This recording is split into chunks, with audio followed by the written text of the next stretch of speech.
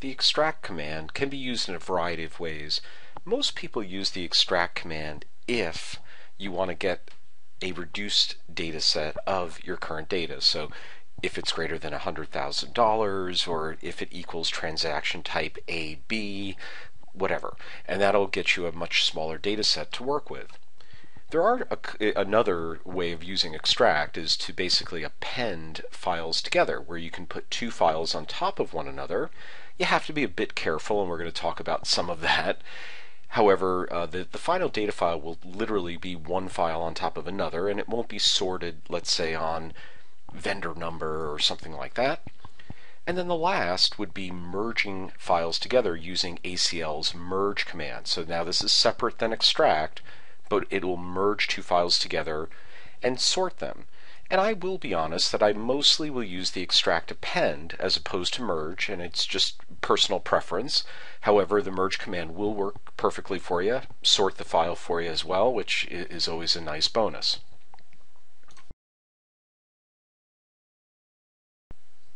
Now that we're in the sample data files in ACL, we're taking a look at just a simple invoice file from a long time ago.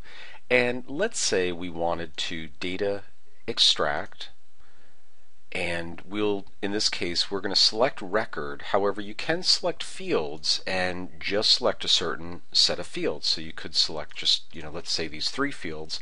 You do have to if I hit OK, by the way, nothing comes over. So you do need to select a few fields, hit that bring it over button, and also just a note on the fields. If we wanted to put enter date first and then check date second, and God knows maybe the invoice date third, which is probably in here somewhere. I'm just having trouble finding it. Invoice date down here, and then check date next to that. You can line up things however you'd like them to be lined up, and then that will be in the resulting data file. So we can hit OK and do that. However, I'm going to select the record, and what that'll do is it won't hard code anything. So if I had any calculated fields here, it would, which we don't, but it would hard code those calculated fields and make them physical fields. In this case, in the record selection, it is just going to extract it just like the record is right now. If there's any calculated fields, those calculated fields would stay calculated. You could go in and fix the calculations. If you do it on the fields, you lose the calculations. So I'm just noting some of these things. And let's just do something simple. If, in this case, I see the enter's names here. Let's say I just wanted to take a look at enter initial equal to JL, and I see that that's JL there. What I like to do whenever I'm doing these types of extract statements is I like to put an all trim on this, and an L trim, by the way, would work fine as well.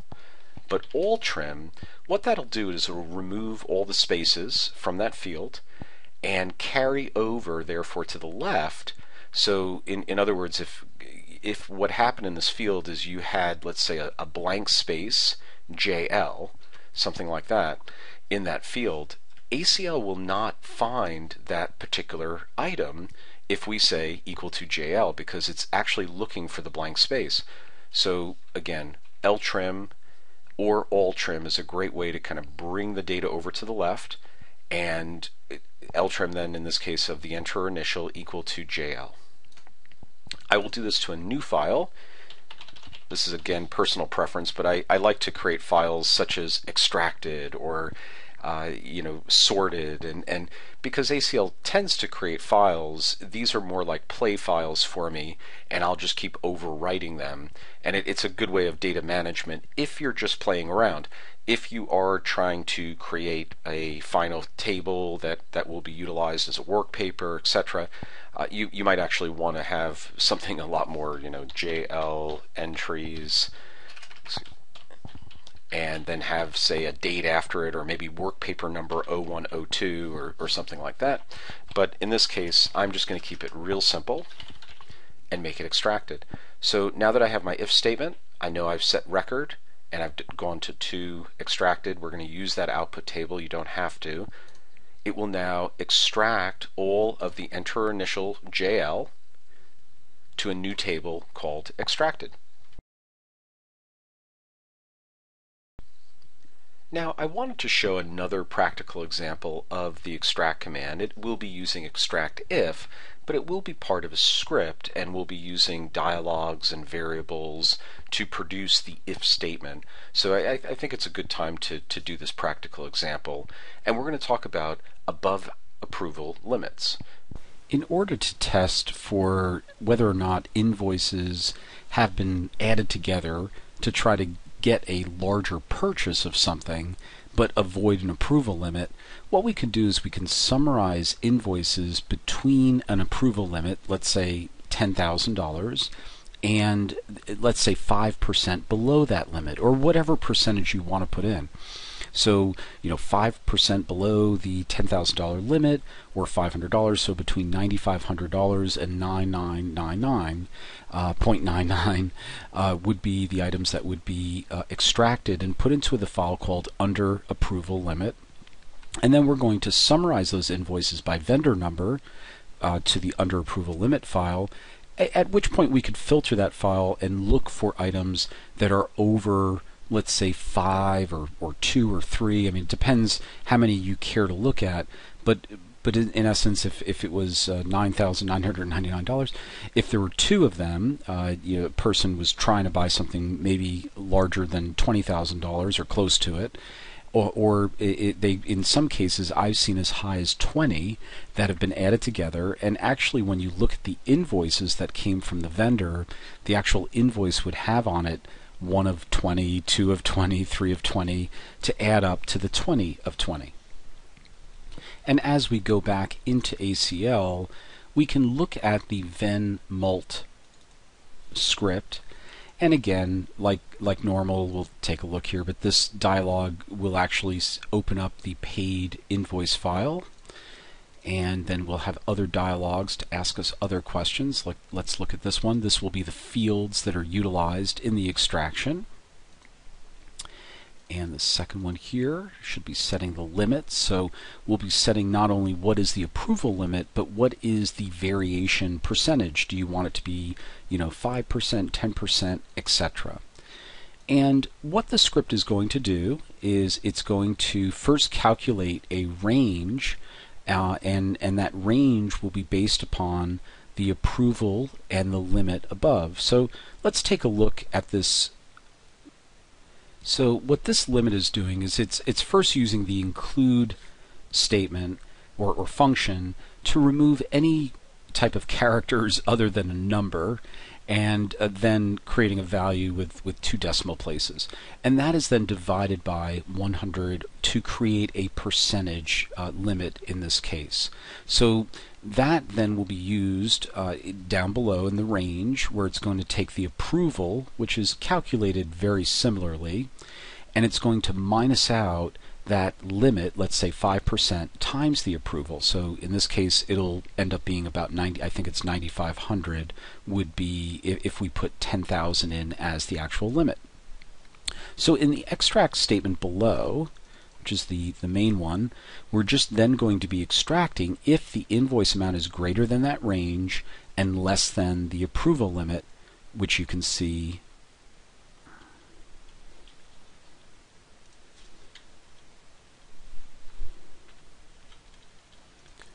right there.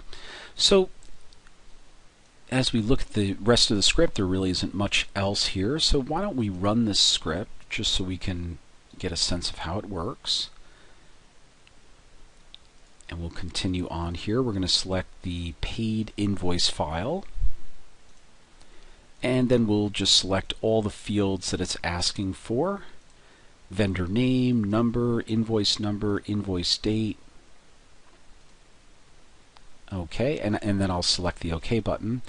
I will use 10,000. I think that'll work. And even though in this script we actually state it as 5, because we will be dividing this by 100 as part of the range calculation that we do. And by hitting OK, hopefully we can find a few here. Well, unfortunately, there aren't any that have multiples in that range, which is a good thing. And what this did was it not only extracted but then summarized on vendor number accumulating the invoice amount for that particular vendor, and that's what you see there as the actual count. If we had more than one, that would be something of a concern and something to look into. And like I said, if you find 21, you definitely want to take a look at that as well. Now we're going to move on to the extract append command to show you how to put two files together. And the two files I'm going to work with are the paid invoice file and the prior paid invoice file. So these files have the exact same layout and the exact same data structure from a file naming, from a type, from a length, start, length, everything. Everything's the same. And that's a good thing, because in order to extract append, we need to have that. So we're going to do this first, in a format where things are very nice and put together, and then we'll do it in a format where things are different and kind of show you the difference there.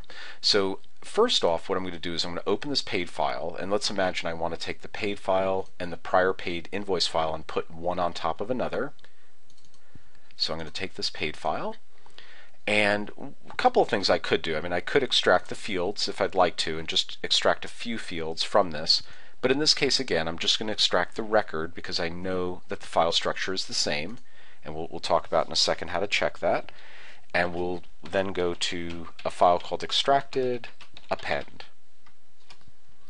And now I have a file called Extracted Append, which is the same file as the paid invoice file. I'm going to then take the prior paid invoice file, which only has 380 records, mind you.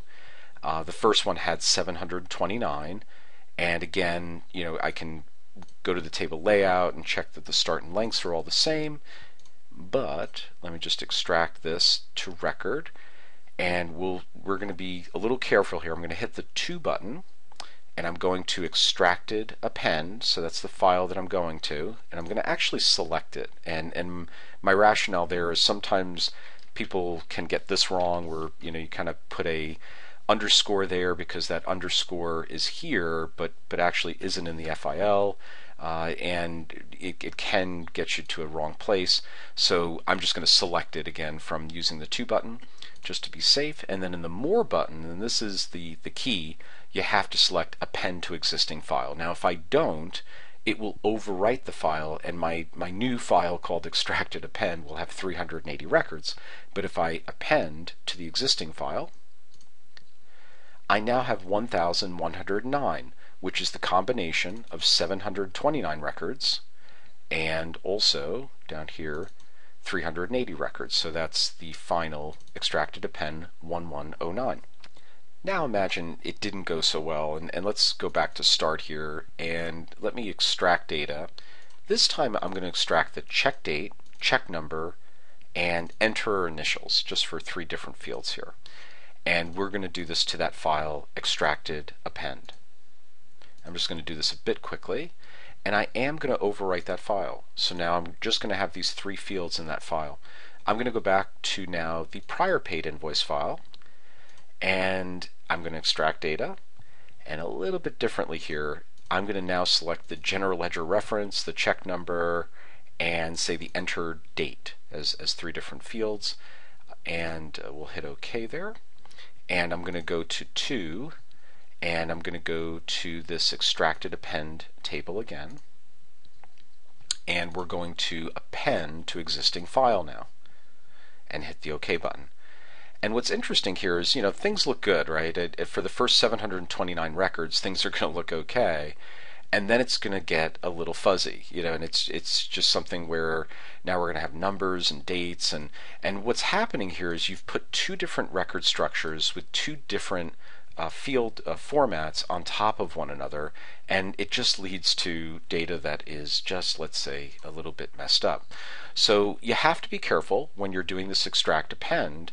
And let me just head back here to this paid invoice file to make sure that everything lines up right. Now, I went to the edit table layout to show you that, but another way of doing this is to select or type in the display into the show command line, so Windows show command line, that's up here, and if you type display of this table, that will give you the display of the table, and it's a little bit easier to look at. You could print it, but what I did, just to be a little bit different here, is I actually put this into Excel.